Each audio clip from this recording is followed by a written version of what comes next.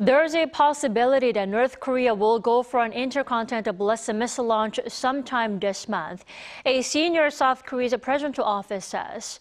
To better respond to such threats, Seoul, Washington, and Tokyo will start sharing real-time data on the North's missiles by the end of the year. Our Bae Eun-ji leads us this morning. A senior presidential official has said there is a possibility that North Korea could launch an intercontinental ballistic missile this month.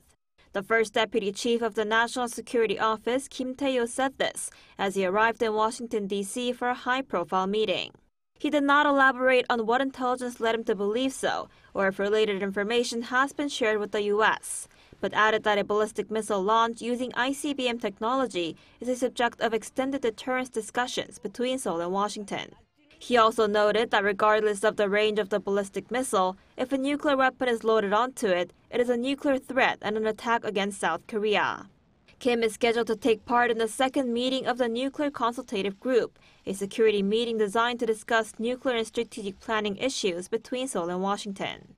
In the meantime, South Korea, the U.S., and Japan plan to start sharing data on North Korean missiles in real time. The Pentagon spokesperson said in a briefing on Thursday local time that the three countries are working together to operationalize the system by the end of 2023. That we are hard at work on delivering on those agreements. We are on schedule to deliver by the end of this year.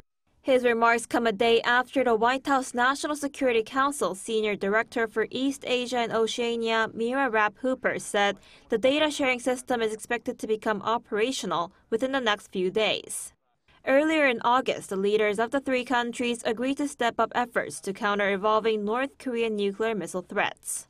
Bae Eun-ji, Arirang News.